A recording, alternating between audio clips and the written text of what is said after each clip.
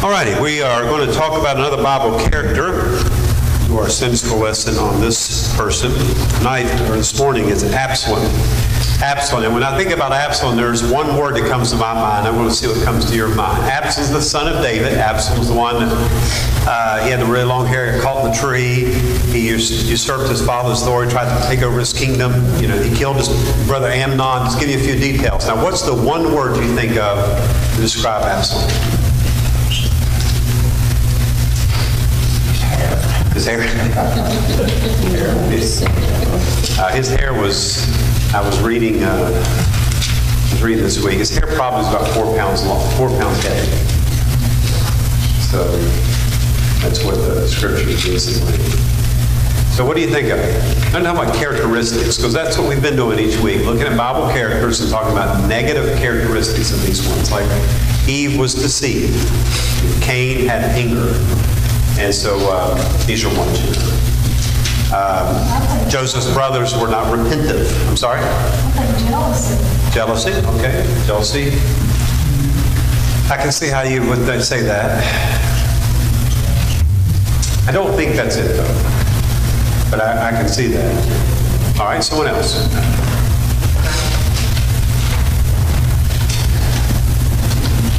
Miss Sharp, are you hot? How are we doing on that? Is it hot in here or cold? How many are hot?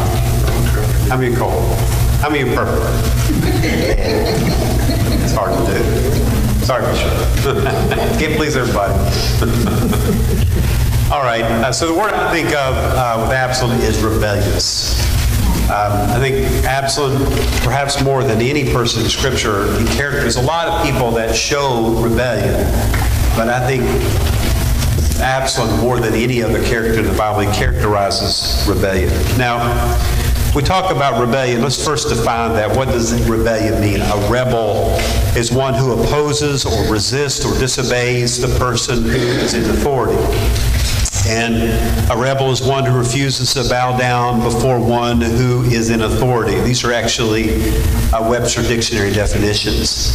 Assuming, obviously, that the authority is legitimate. You know, I'm not really so much talking about political rebellion. So let's just set that aside. We're talking about individuals here. And he was an individual that was very rebellious. He was unwilling to obey authority that was in his life. He resisted, he opposed it, and we're going to see many occasions of this in his life. Now, before you turn, I know you're in 1 Samuel, but I want you to turn, if you can, over to Ephesians. Let's just look here at the word in the book of Ephesians, chapter 5.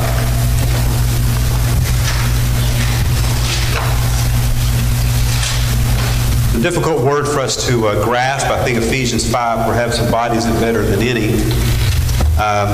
Teaching us this word of subjection or submission. When we use the word submission or subjection, we almost automatically think of it in regards to women or wives in a marital relationship. That is proper and is right. The Bible commands that a wife is in subjection or submission to her husband. Now, subjection or submission is not exactly the same word as obedience. It's a military word. Literally, the Greek word was a military word that meant that you bow down to a higher rank. Yield yourself to a higher. Doesn't mean you don't have an opinion. Doesn't mean that you don't have rights, if you will, but you in turn yield to the higher rank. And the higher rank, clearly, in the home is that of the husband. A lot of people don't like that. They think it's archaic. They think it's, they'll say this is 2020 or whatever they may say. That was given to us by the very God who created you and created me and made you with your weaknesses and your lacking and your strengths and my weaknesses. The very God who orchestrated society and has a formula for happiness, he said, this is how this should operate. All the confusion, the unraveling that's taking place in our society right now is happening, you say because of drugs or it's happening because we are going away from the Bible blueprint of how we should live our life. Amen. And so the Bible blueprint includes that, includes submission. But before us men get too excited, submission is a word that we likewise have to live by as well. And we've rehearsed this before. that a husband doesn't have the right to do what he wants to do, but he has the responsibility to do what God commands him to do. And so for a lady, she needs to be careful who she picks as a husband. And because she may pick an idiot. I'm being serious. I'm being serious about it. Pick an absolute idiot. And that in turn is egotistical and arrogant and feels like the whole world revolves around him, suppresses his wife and his children. And there's a lot of cases and examples of that. And I'm very supportive of strong men being strong. Men should be strong. They should be strong because God commands it. They should be strong because that's what God made us to be, to dominate. But in turn, a man should not be stronger than God. Or shall I say, behave as though he's stronger than God. Submission applies to the man, it applies to you as well. So here we see in verse number 22, it's mentioned, wives, submit yourselves unto your own husbands. Verse number 24, therefore, as the church is subject unto Christ, so let the wives be to their own husbands and everything. Verse number 21, submitting yourselves one to another. This is just one passage of Scriptures. We know Hebrews speaks of this as well. Romans chapter 13 speaks of this, the idea of subjecting or submitting yourself. And a person who is rebellious, that's the very heart of the issue.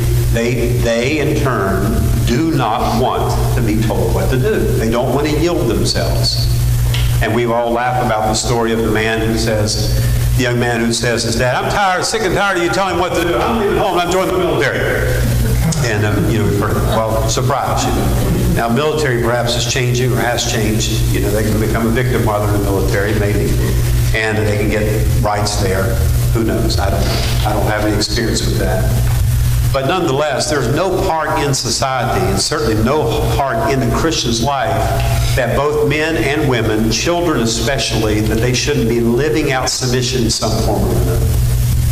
And I would even go as far as this: a man who won't leave his home is living in rebellion to God. He's rebelling against God. So you don't understand. God understands. That's what you're commanded to do. You said, but my wife, you're rebelling against God. You said, my wife won't submit. Submission is her job. It's not your job.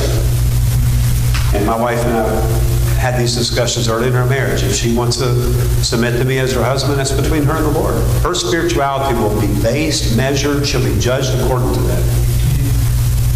But I'm not going to, whether I lead my family has no bearing on whether she's going to follow. If she chooses to be rebellious, thank God she's not. But if she were to choose to be rebellious, that doesn't give me a right to be rebellious. Rebellion is plain and simple when a person will not obey those authorities that have been placed in their life. And so there's a very strong admonition from all of the prophets that write that we in turn should know what God has said, and we should obey what God has said. And we should do it. And Absalom, just like Saul was the man of flesh. We saw that last week, or actually the last two different weeks, we saw different characteristics of Saul, how that he illustrated fleshliness. That there was nothing spiritual about him, no spiritual inclination at all. Absalom to me becomes the very character that really highlights or displays, if you will, that of rebellion. God wants us to take our proper place under those who are in positions of authority, remembering that the greatest authority of all is God himself. And I would even go farther to say that there is only one authority, and that's God. And though we know that God he's delegated authority to husbands of homes, fathers, he's delegated authority to governments, and God help our government. And God help them. Their judgment will be severe. And what they've allowed, legalizing abortion, just the murdering of children, the Scripture clearly states that in turn, if a woman was carrying a child and a man by an act of violence killed a child and a woman, that man suffered a death. Why? Because that child was a human life. And so our government has legalized that. Our government is totally responsible for all this confusion that's going on in our world with families and headship and fellowship and genderism and the perversions. They have the authority that they in turn can help lead us out of it. Instead, they're confusing us. They're confusing us totally. We're in schools. We're not talking about reading, writing, and arithmetic. We're talking about whether or not Sally or Johnny can take a little pill to change their sex. What in the world? And our government is fighting for that right. Our government will pay. Now, they're using the authority that they have, and they're misusing it. And they, in turn, will pay. There's going to be a judgment seat for that. But our responsibility as citizens is to follow the authority God's placed in our life as long as that authority doesn't violate God's authority. And we're not giving right to the day. We follow God and follow God only. Completely, shall I say, not only. So we studied the life of Absalom, which you're going to see over and over and over again. He was just rebellious in every way. Now look back, if you will, to Samuel. In fact, I think I told you 1 Samuel. I meant to say 2 Samuel. 2 Samuel chapter number 3. David had multiple wives. I'm not going to get into a discussion about that. God never wanted that. And what happens in David's family is a result of a man having multiple wives and multiple children because of that. Right? But that's a whole other lesson. We're not going to deal with that today. David had one wife, and this wife in turn had a child by the name of Amnon. He had another wife, and this wife had a child by the name of Absalom and Tamar. Apparently, Tamar and Absalom both were remarkable in beauty. Tamar was the lust of Amnon. Amnon, the Bible says, was sick. He was physically sick because he lusted for his sister Tamar because she was so beautiful. Absalom was said about him that he had no physical blemishes at all. That he in turn was the perfect man in appearance. And so this was Absalom. And so Amnon was David's oldest child. Absalom, however, was a younger child. He would have been, I think, second or in line. And so here in these first verses of chapter number 3, in fact, let's read them just to get the history of it. Chapter 3, are you there? Say amen. Look, if you will, in verse number 2, it says, "And unto David were sons born in Hebron. The firstborn was Amnon of Ahinoam, the Jezreelitess. And the second was Chileab of Abigail, the wife of Nabal the Carmelite. And the third, Absalom, the son of Maacah, the daughter of Talmaiah, king of Geshur. And the fourth was Adoniah." You can see I won't continue. So according to this list here, Absalom would have been the third in line, if you will, to be king. Now, I only mention that because Amnon was half-sister, or was a half-brother to Tamar. Tamar was gorgeous. She was beautiful. They had the same father, different mothers. Scripture forbids this relationship. And yet he in turn desired, and as I mentioned a moment ago, he was sick of lust, because he desired her so strongly. And then Amnon had a friend by the name of Jonadab, who was his cousin, who told him, gave him a plot of how that he could seduce his sister and rape her. And so he worked out this narrative. He played as though he was sick. He requested for his sister Tamar to come in and make special cakes that he said, "This will make me feel better." Once she was making the cakes, he sent everybody out. He raped her. She begged and pleaded with him not to do it. It seems as though she was a modest lady. She was a righteous lady, and she denied him. She begged of him. She then even asked him if he was going to do this, to go about it the right way, and asked the king. And she tried in every way to keep him from being involved in the sin. And then after Amnon had this relationship with Tamar, the Bible says the love that he had for her was as the hate that he had for her. So now this man who loved her, now he hates her and he throws her out.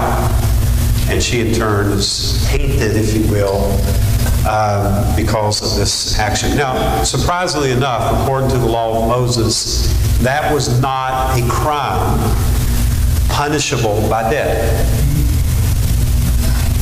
Now, as I mentioned last week and Sunday morning, that most all of the breakings of the law of Moses retribution was made financial. That's why the eye for an eye and tooth for tooth were given as a standard, so that you would evaluate, the financial amount, if you will, that you would give. If that was satisfactory, then in turn it was accepted. That was the guide that the judge used. And so, as far as death penalty that was not allowed. It was not allowed for someone to financially pay in the case of a murder. They, in turn, were required to die.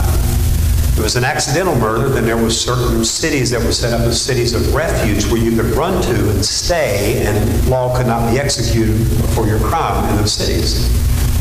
If, in turn, the leaders of that city were convinced that was an accidental death. And we have laws, our laws in some way are framed after these laws of Moses. And so, in this case, Amnon, he didn't die. I don't even know that David really did anything with Amnon. I don't know anything that he did. He didn't shame him, didn't anything. But Amnon, you understand, Amnon is going to be the king of Israel. Amnon is David's firstborn son. Amnon is he's in the lineage. He will be the one that takes over when David passes away, and Absalom is aware of that. And so Amnon then takes upon himself to bring revenge upon his sister Tamar, and he organizes this big party, invites all of his stepbrothers and sisters, and then at a given time with a signal, he in turn has his brother killed, and then he flees from there and he goes back to Hebron, and there he stays so that he in turn can escape away from any judgment upon himself. But what he actually did was that he took the law in his own hands. He brought revenge, and he did something more than what the law would require. And I believe, now it's left for discussion if you can think otherwise, I think he totally did this because he was trying to remove Amnon out of the way so that he could be the king. I think he totally did it because he wanted to be king. Because what you're going to find about Absalom's life is that Absalom never let anybody tell him what to do. Whether it was his father David, whether it was General Joab, or whether whomever, it didn't matter. Joab didn't listen to anybody. Joab or Absalom, he didn't listen to anybody. Absalom, he did what he wanted to do, and that's what he did. And if it went in his favor, that was good. If it didn't go in his favor, then in turn he changed the playing scene, so that in turn that it matched. Well, we find 2 Samuel chapter 14 is advanced there. I've given you quite a bit of history about Absalom's life just there. We jump over a few chapters. In chapter number 14, I mentioned that he went to Hebron. He didn't go to Hebron, he went to Gershur. And here in chapter 14, verse number 21, and the king said unto Joab, behold, now I have done this thing. Go therefore, bring the young man Absalom again. And so he ran because of his crime with Amnon. Now listen, he should die for what he did. He took his brother's life for a crime the Scripture doesn't pronounce, the death penalty. And now David doesn't enact the death penalty upon him. He should have died. And he stays there long enough until it blows over, long enough until the emotions have died out, and long enough until, everybody had somewhat, become desensitized to his actions. And then Joab and Absalom conspire, and a story is told, and David in turn says, okay, I get it, I'll let Absalom come back. And Absalom comes back and lives there in Jerusalem. Verse number 24 of the same chapter. And the king said, let him turn to his own house and let him not see my face. So Absalom returned to his own house and saw not the king's face. So he's living there in Jerusalem, but the king is not going to see him. The king doesn't want to see him. And I don't know why. That's just conjecture on this part. Maybe it's because Absalom reminds David of his own rebellion. And that's what I believe. And Absalom in turn reminds him of his own bad. Nonetheless, Absalom wants attention, and so in verse number 30 we find Notice here in verse 30, therefore he said unto his servants, see, Joab's field is near mine, and he had barley there. Go and set it on fire. And Absalom's servants set the field on fire. Who knows the financial loss that Joab suffered because of this? And this was done because he wanted something, and he was going to push and rob and kill just like he did with his brother to make sure that he got what he wanted. And so he burns down the fields of Joab so they can get Joab's attention. And the idea was, verse number 33, he said, I want to see my father. Verse 33 said, Joab came to the king and told him, and when he had called for Absalom, he came to the king and bowed himself on the face of the ground before the king, and the king kissed Absalom. And I point that out because finally, after how many every years, Absalom is allowed to go back before his father, and the scripture says that he bows down before him. And that idea of bowing down is to show that there's a yielded. The physical body is yielded because my spirit and soul is yielded. I'm yielded. I'm subjected to your authority as my father. Chapter 14, verse number 25. Look, if you will. It says here, but in all Israel there was none to be so much praised as Absalom for his beauty, for the sole of his foot even to the crown of his head. There was no blemish in him. For when he polled his head, for it was at every year's end that he polled it. Poll means to cut. That's another word for cutting the hair. Because his hair was heavy on him, therefore he polled it. He weighed the hair of his head about 200 shekels after the king's weight. So that was about, I mentioned, 4 pounds of weight. So his hair got real heavy, then he cut it. He always wore his long hair. Had no body blemish. Scripture says there was really no one in Israel that even compared to him. And he in turn lived out the part.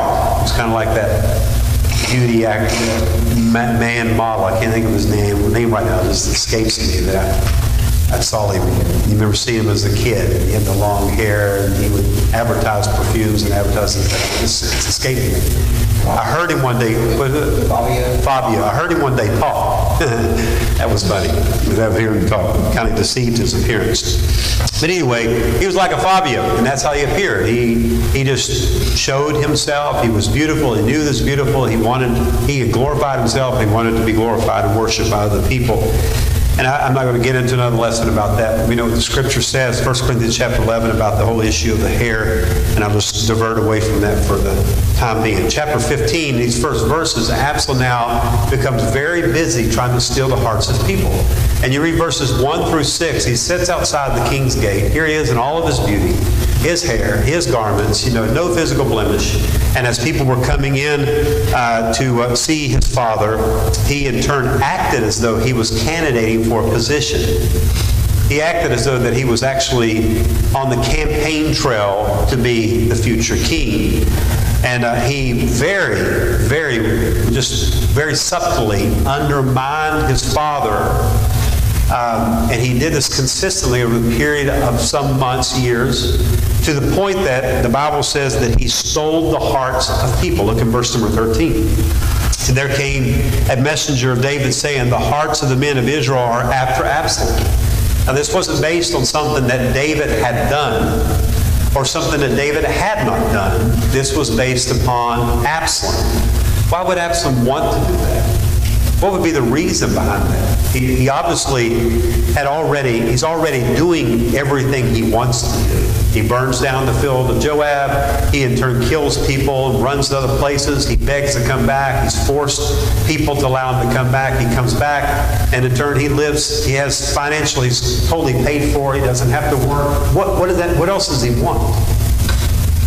And so he in turn now spends his time undermining his father, who has shown him mercy that he didn't deserve.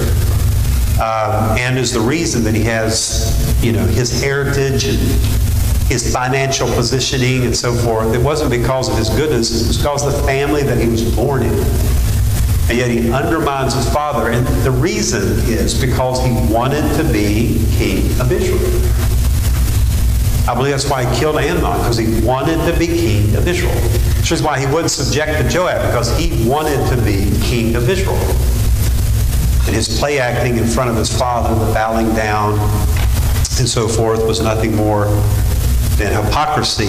He in turn desired to be king. It's my thought. Certainly, I leave it open for you to disagree. Verse 7 of chapter 15, and it came to pass after 40 years that Absalom said unto the king, I pray thee, let me go and pay my vow which I have vowed unto the Lord in Hebron. For thy servant vowed a vow while I abode in Gezer in Syria, saying, if the Lord shall bring me again indeed to Jerusalem, then I will serve the Lord. And so this was a ploy or a plot, if you will. He was working out his military campaign so that he could take over. He didn't really make a vow. He wasn't really serious about serving the Lord. The only person Absalom cares about is himself, and his actions prove that. And so all this is a lie. He's lying to his father. He's getting an excuse, and he in turn can go out of town and put together his campaign or his plan. See from verse number 10, notice here, but Absalom sent spies throughout all the tribes of Israel, saying, as soon as you hear the sound of the trumpet, then you shall say, Absalom reigneth in Hebron. So he's going to go to Hebron, to Gezer. Gezer was a city in the, I guess you would say the county, like a county of Hebron. And he's going to go there, and supposedly he's going to make good on a vow that he made to God. But the whole intent of it was so that he in turn could go there with people that were a little more separated from David and that favored him a little bit more because that's where his family was from. His mother was from there. His father, his grandfather was actually a king. His grandfather was actually the king of Gezer before in turn was dominated by Israel. And so he has heritage there, and he has undermined, David there as well. And so he's going to begin there, and then from there advance back into Jerusalem and take over. And so Absalom rebels against his own father. David was in the position of authority over Absalom, and it was in that position for two reasons. One, he's his father, and two, he's the king. But all Absalom cared about was being his own king. He did not want anyone to rule over him, not David, and certainly not God. And this is the whole essence of rebellion. So Absalom's life at this point is just characterized over and over again. He's not going to follow rules. He's not going to submit, to authority. He is going to do what he feels that he wants to do. If he, passion that he wants, he's going to do what he wants. He's not going to follow due process. He's not going to subject himself to laws or the court system or to authority. He's going to do whatever he wants to do. And so this man, in turn, wanted in every way to be the king. And so we find that David flees from Absalom in these pursuing chapters. And as best I can tell, this is the only time that David fled from an enemy. That's the only battle, if you will, that he lost. He flees from his son Absalom, and there's a reason for that. He certainly didn't want to fight his son. He didn't want his son to die. He certainly was accepting that maybe this is because of my rebellion from God in the times past. And so he flees from it. He crosses over the Jordan River, and he's over there. And in turn, he organizes his army there over the Jordan River for his own intent of protection. But Absalom, in turn, was not content with that. And so he organizes his men, crosses over the Jordan River to attack his father. And he was willing to do that. He was willing to kill his father so that he alone could be the king. So he finally could have the authority to do whatever he wanted to do, whenever he wanted to do it. But David, that wasn't David's case. David was willing to die for his son. And Absalom's death, chapter 18, if you look forward there, chapter 18, it gives us the story of his death. Verse number 9, it says, and Absalom met the servants of David, and Absalom rode on a mule, and the mule went under the thick boughs of a great oak, and his head caught hold on the oak, and he was taken up between the heavens. Heaven and earth, and the mule was taken under him, went away. And a certain man saw it and told Joab and said, behold, I saw Absalom hang in a oak. And Joab said unto the man that told him, and behold, thou sawest him, and thou didst not smite him there to the ground, and I would have given thee 10 shekels of silver and a girdle. And so, literally what happened was that he's riding on the mule, and his hair is flying in the back. And he's going underneath this oak tree, these clusters of oak trees that have low branches, and his hair gets hung in an oak tree to the point that it grabs and the mule goes out from underneath him. And so now he's hanging from his hair, from this oak tree, and still alive. And the men didn't kill him because of the commandment of David, but Joab, he went back and he threw 3 darts through his heart, and he killed him. And so Absalom in turn is now dead. The rebel was given a very shameful death. His glorious reign lasted days, perhaps weeks, and that was it. And David, he in turn sorrowed over the death of his son. Now I want you to turn one last passage and we'll finish. Psalm chapter 3.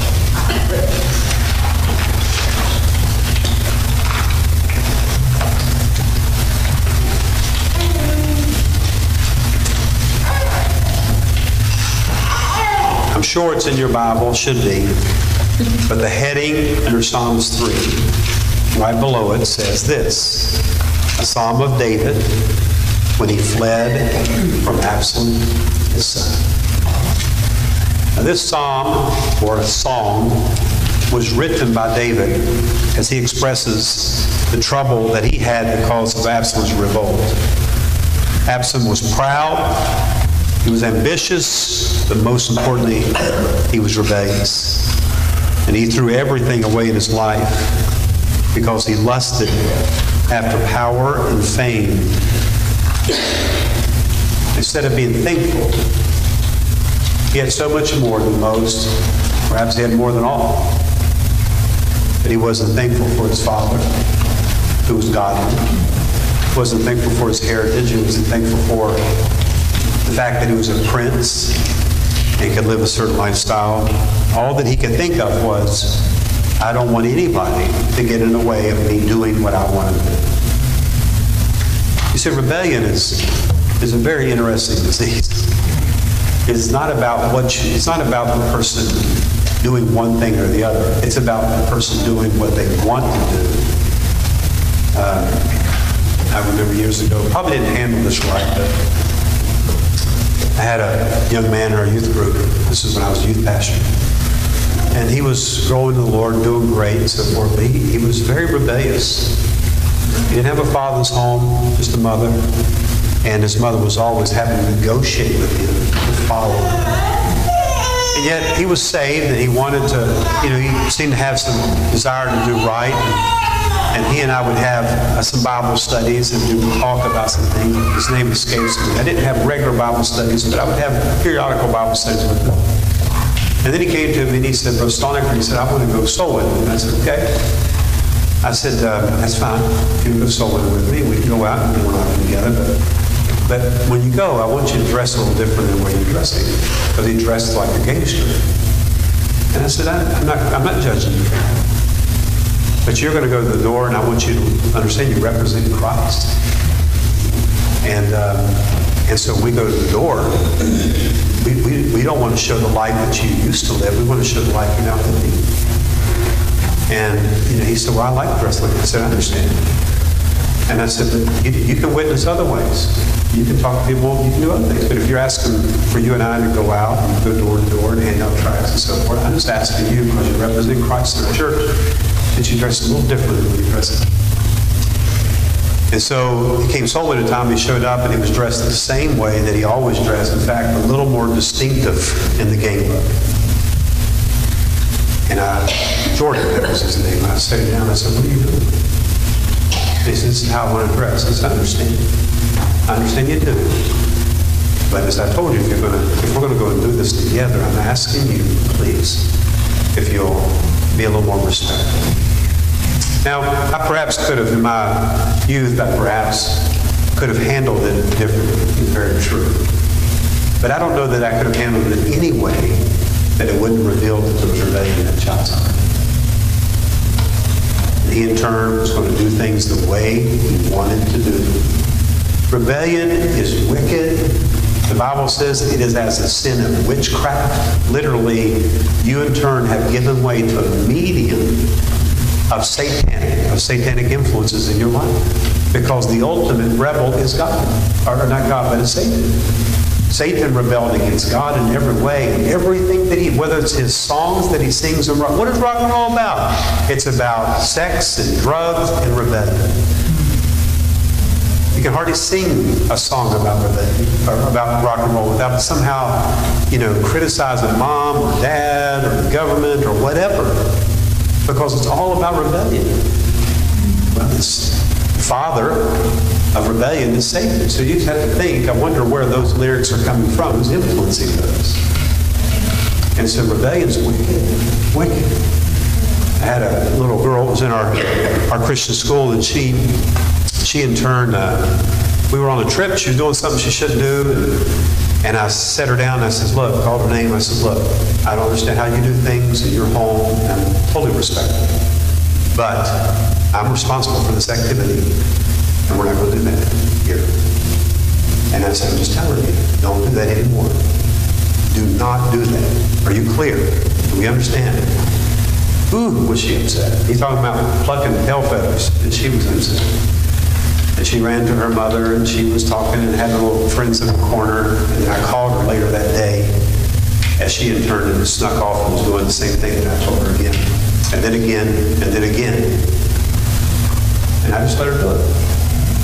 And then when I got back to the church from activity, I pulled her parents in the office, and I pulled her in the office, and I said, you go ahead and take your daughter, and you can take her away from school. I said, we're expelled. And I said, why? I said, because she in turn, I've asked her politely and kindly, and we addressed the issue, but she refuses to listen and follow. I'm not going to do it. I don't need any other rebellious people around this campus. If one person's rebellious, everybody in the school will be rebellious. And I said, well, you don't understand. She's been like that since she was a child. I said, I do understand. She was born with the heart of rebellion. Well, you don't understand that when she was little, the mother told me this. She said when she was little, we would tell her what to do and she wouldn't listen to us. And if she didn't get her way, she'd hold her breath. And we were afraid she'd pass out, so we just let her have what she wanted. You just got to learn how to talk to her. I said, I know how to talk to her. She's going to do things how I want them done in this school because I'm paying the bills. And I said, it's not difficult. So what you fail to understand is that she has rebellion that's steeped in her heart. That rebellion is steeped in her heart. And I, in turn, want nothing to do with it. And so don't call it something else. Call it what it is. It's rebellion. And she went on and made a mess of her life. She really did. She, just dishonored her parents and, just got involved in terrible perversions and so forth. It was terrible what she said. And don't rejoice in any of that. But a person who lives in rebellion, in turn, is operating from a different spirit. And rebellion is always wrong. It's always wrong. Whether it's a wife, or a child, whether it's a husband who won't lead, it's always wrong. We in turn follow. And Absalom becomes such a good example of a man who had everything to be thankful for, but instead, all he can think of is, I want to be king. I want to be king. I want to be in charge of my own life. I want to do what I want to do. That's all you think of. All right, let's have prayer, and we'll be dismissed. Daniel, can you dismiss us, buddy? Lord,